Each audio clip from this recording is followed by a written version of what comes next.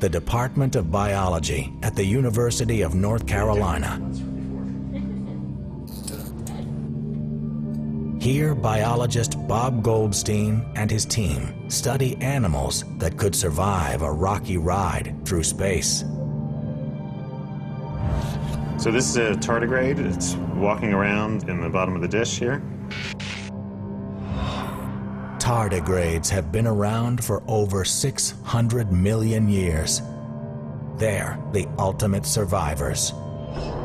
They measure only 1/4 of a millimeter, but they are fully developed animals. Tardigrades are a lot more complicated than something as simple as bacteria. They're multicellular animals. They have eyes and legs and walk around like we do. But what makes tardigrades particularly fascinating is their unique survival mechanism. This lab test demonstrates tardigrades become virtually indestructible when their bodies dehydrate.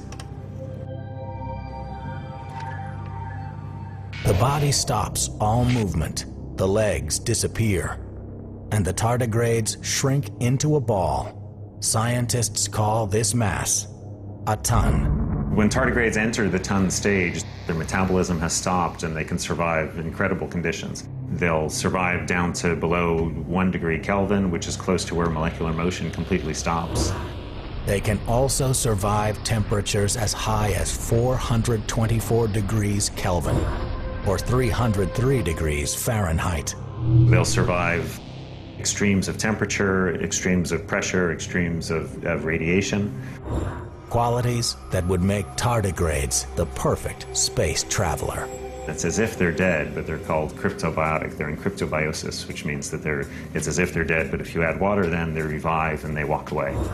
It's a simple procedure that brings the dehydrated tardigrades back to life.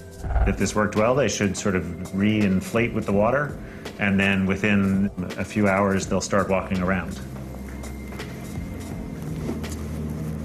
The dried out tardigrades are in there. And I add the water. They start filling with the water and growing a little bit as that happens. The legs come back out. And then in the next few hours, they should start walking around in there. In 2007, scientists even exposed tardigrades to the vacuum of space to further study this amazing survival technique. When they brought them back down, they added water to them and they walked away just fine. They produced embryos again.